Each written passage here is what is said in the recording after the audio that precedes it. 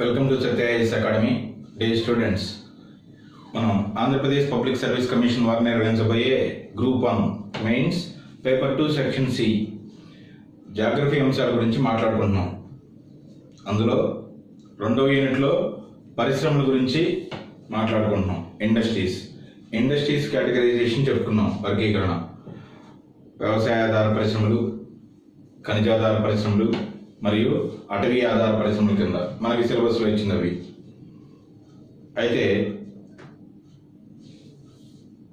ఇంతకుముందు క్లాసులో మనం పారిశ్రామిక ప్రాంతాలు, ఇండస్ట్రియల్ రీజన్స్ భారతదేశంలో ప్రధానంగా ఏమేమి ఉన్నాయి, ప్రధాన పారిశ్రామిక ప్రాంతాలు ఏమేంటి అని మాత్రమే చెప్పుకున్నాం. వాటితో పాటు ఇండస్ట్రియల్ డిస్ట్రిక్ట్స్ ఉంటాయి, ఇండస్ట్రియల్ క్లస్టర్స్ ఉంటాయి, పారిశ్రామిక జిల్లాలు, పారిశ్రామిక వాడలు కూడా ఉంటాయి. అవన్నీ ప్రధాన పారిశ్రామిక ప్రాంతాల కంటే కాస్త చిన్న చిన్నవిగా ఉంటాయి. అయితే మనం పరీక్షకు వెళ్ళేటప్పుడు ఏదైనా ఒక ప్రధానమైన పరిశ్రమ, దాని అభివృద్ధి గురించి అడిగే అవకాశం ఉంది. అందువల్ల మనం కొన్ని వ్యవసాయాధార పరిశ్రమల గురించి, ఒకటి రెండు ఖనిజాధార పరిశ్రమల గురించి, అలాగే అటవీ ఆధార పరిశ్రమల గురించి కూలంకషంగా తెలుసుకోవాల్సిన అవసరం ఎంతైనా ఉంది. ఇలా ఒక్కొక్క పరిశ్రమ గురించి డీటెయిల్గా తెలుసుకోవాలంటే ఒక పరిశ్రమని ఏ ఏ పద్ధతుల్లో, ఏ ఏ యాంగిల్స్లో చూడాలి, భౌగోళిక శాస్త్ర దృష్ట్యా ఒక పరిశ్రమని ఎలా ఖచ్చితంగా తెలుసుకోవాల్సిన అవసరం ఉంది, దానికి ఉన్న బేసిక్ స్ట్రక్చర్ ఏంటి అనేది ఒకసారి చూసుకొని తర్వాత మనం అదే స్ట్రక్చర్లో ఒక్కొక్క పరిశ్రమ గురించి డీటెయిల్డ్గా చెప్పుకుందాం. చూడండి, ఏదైనా ఒక పరిశ్రమ గురించి రాసేటప్పుడు దాంట్లో ప్రశ్నలు ఏ విధంగా అడుగుతారో తెలియదు. భారతదేశంలో ఉదాహరణకి, భారతదేశంలో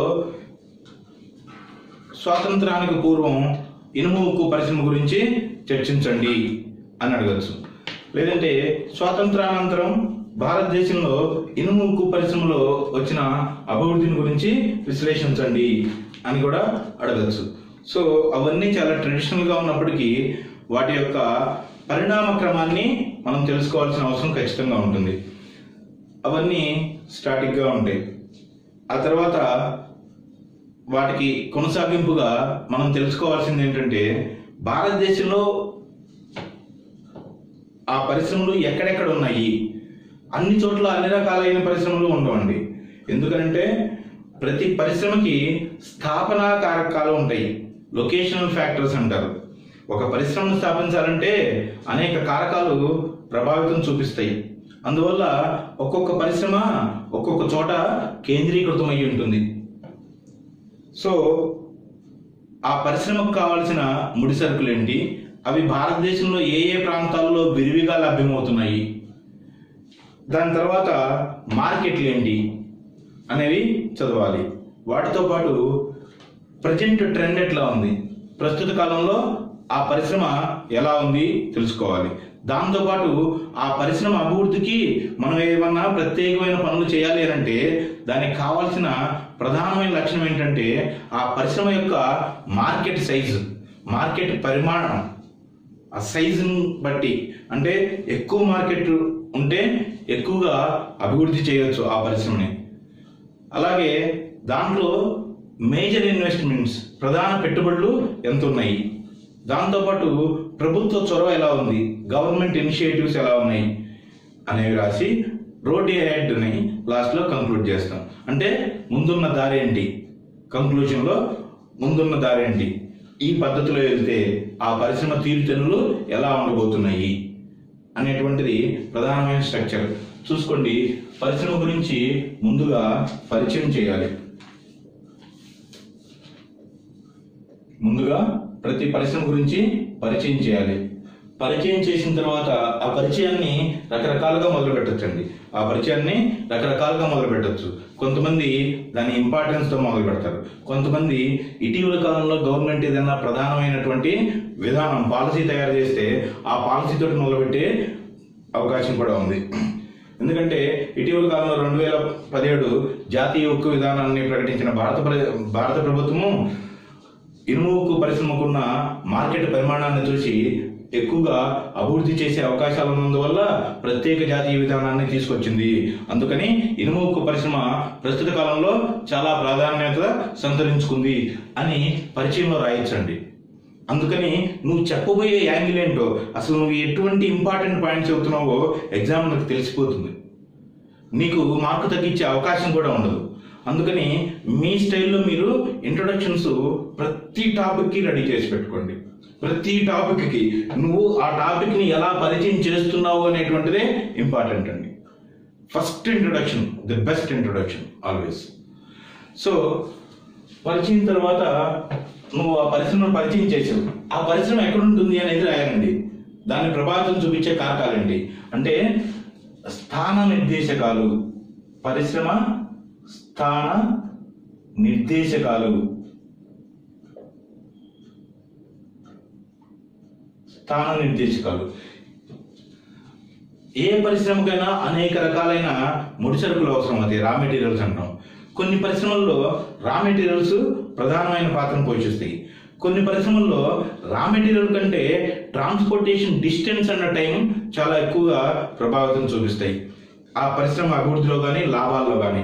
ఇప్పుడు iron steel industry, cotton textile industry, sugar cane గురించి ఆ మూడిటి ప్రత్యేకత గురించి స్థానం నిర్దేశించడంలో, ఒక పరిశ్రమ స్థానాన్ని నిర్ణయించడంలో ఐరన్ స్టీలు, కాటన్ టెక్స్టైల్ మరియు షుగర్ ఇండస్ట్రీస్ గురించి పోయిన క్లాసులో చెప్పుకున్నాం. అట్లాగే ప్రతి పరిశ్రమలోనూ ఆయా పరిశ్రమల గురించి చెప్పుకునేటప్పుడు ఖచ్చితంగా రాయాలి. సో స్థాన నిర్దేశకాలు ఏంటి, దాని తర్వాత కావలసిన కనీస ప్రధాన ముడి సరుకులు రా మెటీరియల్స్, ప్రధాన ముడి సరుకులు. దీంట్లోనే రకరకాలైన స్టైల్స్ ఉంటాయండి. అడిగిన ప్రశ్నని, అడిగిన విధానాన్ని ఆధారం చేసుకొని దీన్ని ఎంతవరకైనా తెలుసుకోవచ్చు. ఉదాహరణకి ఏదన్నా విశ్వేశ్వరయ్య ఐరన్ స్టీల్ ఉందనుకోండి. విశ్వేశ్వరయ్య ఐరన్ స్టీల్ ఇండస్ట్రీకి అది ఇంతకు ముందు, దానికంటే ముందు మైసూరు ఉక్కు పరిశ్రమగా పిలువబడేది. ఆ తర్వాత కాలంలో దాన్ని జాతీయం చేసి విశ్వేశ్వరయ్య ఐరన్ స్టీల్ ఇండస్ట్రీగా పేరు మార్చారు. దీనికి పశ్చిమ కనుమల్లోని భాగమైన బాబాబుదానా హిల్స్ ప్రాంతం నుంచి ఎక్కువగా ధాతువు వస్తుంది. ధాతువు అంటే ఇనుప ధాతువు, ముడి ఖనిజం వస్తుంది. ఆ పక్కనే ఉన్నటువంటి ఒక చిన్న నది నుంచి నీళ్లు వస్తాయి. అలాగే వెస్టర్న్ ఘాట్స్ చుట్టుపక్కల ఉండేటువంటి హైడ్రో ఎలక్ట్రిసిటీ దీనికి సప్లై అవుతుంది. అంతేకాకుండా ప్రధానంగా తమిళనాడు ప్రాంతం నుంచి లిగ్నైట్ బొగ్గు వచ్చి అక్కడ అది చార్కోల్గా మార్చబడి, ఆ చార్కోల్గా మార్చబడిన బొగ్గుని విఐఎస్ఎల్లో ఎక్కువగా వాడతారు. సో ఆ ముడి సరుకులు ఏ ప్రాంతాల నుంచి వస్తున్నాయో వాటి గురించి ఇక్కడ ఆ ప్రాంతాల నుంచి వచ్చే ఫలానా ముడి సరుకు అని రాయటం ఇంకా అద్భుతంగా ఉంటుంది. అంటే ఒక ప్రాంతాన్ని ప్రత్యేకించి స్పెసిఫై చేసి అక్కడి నుంచి లైమ్ స్టోన్ వస్తుంది, ఇక్కడి నుంచి బొగ్గు వస్తుంది, ఇక్కడి నుంచి ఇనుప ధాతువు వస్తుంది. ఇలా ఒకే సెంటెన్స్ లో ఆ ముడి సరుకులు వచ్చే ప్రాంతాలు, ఆ ముడి సరుకులు కలిపి రాయటం అనేది అద్భుతమైన ప్రజెంటేషన్ అండి. సో ప్రధాన ముడి సరుకుల తర్వాత మీరు ఆ పరిశ్రమ గురించి తీరుతెన్నులు, అంటే గత కాలం నుంచి ఇప్పటి వరకు ఆ పరిశ్రమలో వచ్చిన తీరుతెన్నులు ఎక్కడెక్కడ పెట్టారు, ఎలా పెరుగుతున్నాయి అనేది రాయాలి. ఎస్టాబ్లిష్మెంట్ ఆఫ్ ఇండస్ట్రీ,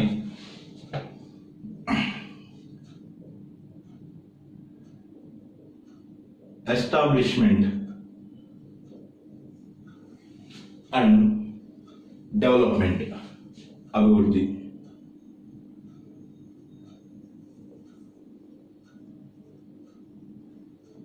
అంటే పరిశ్రమ ఏర్పాటు మరియు అభివృద్ధి. ఎక్కడ రాస్తామండి? భారతదేశంలోనే రాస్తాం.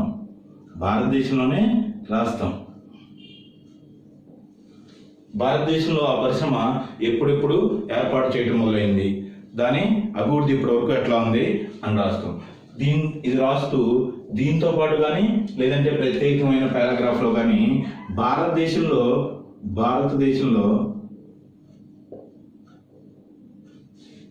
ఆ పరిశ్రమ ప్రాంతాలు, ఆ పరిశ్రమ ప్రాంతాలు. ఇంతవరకు ట్రెడిషనల్ ఆన్సర్ అండి, అంతవరకు చాలా ట్రెడిషనల్ ఆన్సర్. ఆ తర్వాత ప్రస్తుత తీరు ఎలా ఉంది, ప్రజెంట్ ట్రెండ్ అంటారండి, ప్రజెంట్ ట్రెండ్ ఎట్లా ఉంది. ఆ తర్వాత మార్కెట్ పరిమాణం, మార్కెట్ సైజ్ అంటాం, పరిమాణం, మార్కెట్ పరిమాణం ఎంత ఉంది అంటే మార్కెట్ సైజ్ పెరిగే కొద్దీ పరిశ్రమ అభివృద్ధి ఎక్కువగా ఉంటుంది, ఆ పరిశ్రమకి స్కోప్ ఎక్కువగా ఉంటుంది. Always industrial scope is directly linked with market size అనేది ఖచ్చితంగా గుర్తుపెట్టుకోవాల్సిందేనండి.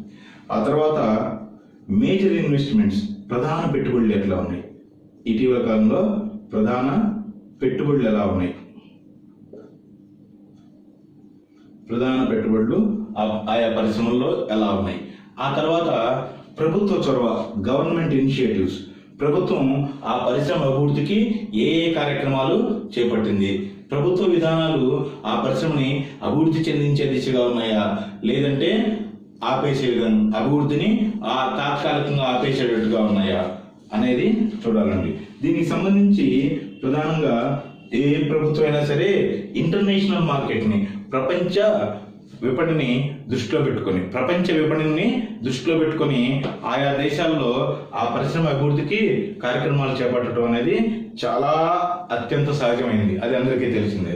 అయితే ఇక్కడ ప్రపంచం గురించి రాయనక్కర్లేదండి, భారతదేశ ప్రభుత్వం ఈ పరిశ్రమ యొక్క అభివృద్ధికి ఎటువంటి చొరవ చూపింది అనేది రాస్తే సరిపోతుంది. ప్రభుత్వ చొరవ. ఆ తర్వాత ఇక్కడ దాకా వచ్చిన తర్వాత మిమ్మల్ని అనలిటికల్ గా ఒక టాపిక్ అడిగే అవకాశం ఉందండి.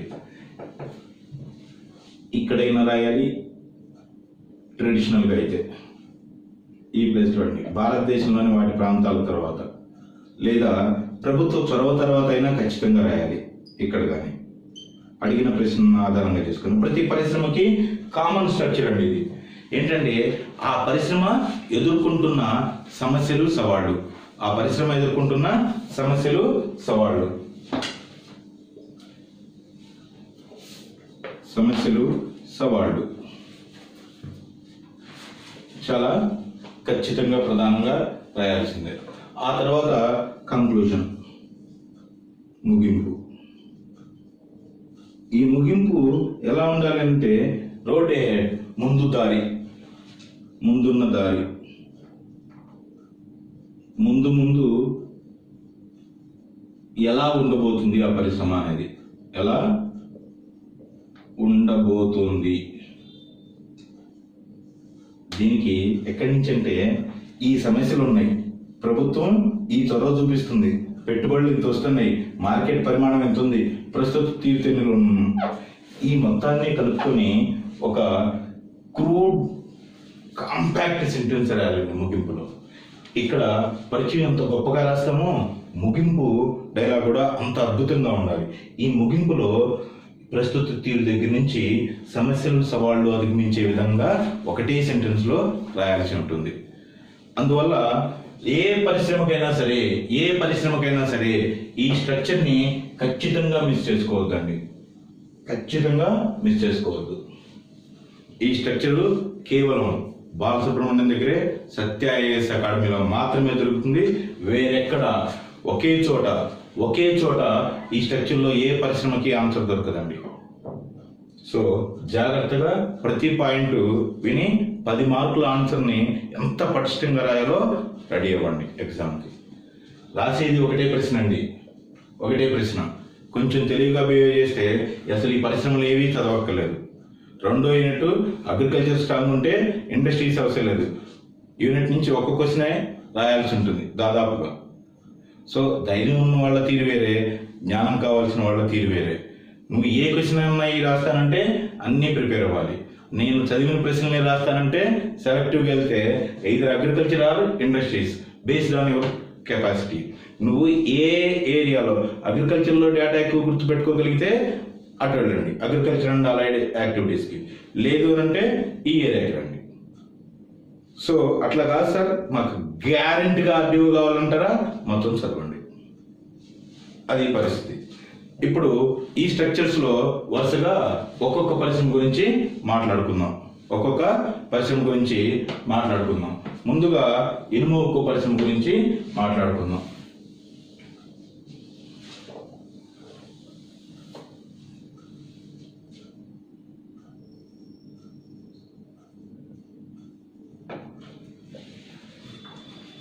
ఇనుము ఉక్కు పరిశ్రమ. ఈ ఇనుము ఉక్కు పరిశ్రమ గురించి మనం ఇంట్రడక్షన్లో మీ ఇష్టం వచ్చినట్టు రాసుకోవచ్చండి. ప్రపంచ దేశాలకు కానీ భారతదేశానికి కానీ ప్రత్యేకంగా ఇనుము ఉక్కు పరిశ్రమ ఉన్నంత గొప్ప చరిత్ర వేరే ఏ పరిశ్రమకి ఉండదు. మళ్ళీ కాటన్ టెక్స్టైల్కి ఉంటుంది, నూలు వస్త్ర పరిశ్రమకి. ఈ రెండు ప్రపంచంలోనే అత్యంత ప్రాచీన పరిశ్రమలుగా గుర్తించబడ్డాయి. భారతదేశంలో కూడా ఒక్కసారి మీరు హిస్టరీ కనుక గుర్తు తెచ్చుకున్నట్లయితే తొలివేద కాలంలో ఇనుము లేదండి, మలివేద కాలంలో ఇనుము వచ్చింది. అప్పటి నుంచి ఇప్పటి వరకు మనిషి ఇనుముతో సహజీవనం సాగిస్తున్నాడంటలో ఎటువంటి సందేహం లేదు. అగ్రికల్చర్ అనేటువంటిది, వ్యవసాయం అనేది ఇబ్బడి ముబ్బడిగా పెరిగి అనేక కొత్త ప్రాంతాలు వ్యవసాయ పరిధిలోకి తీసుకురావడానికి ప్రధానమైన కారణం ఏంటంటే ఇనుము దొరకటం.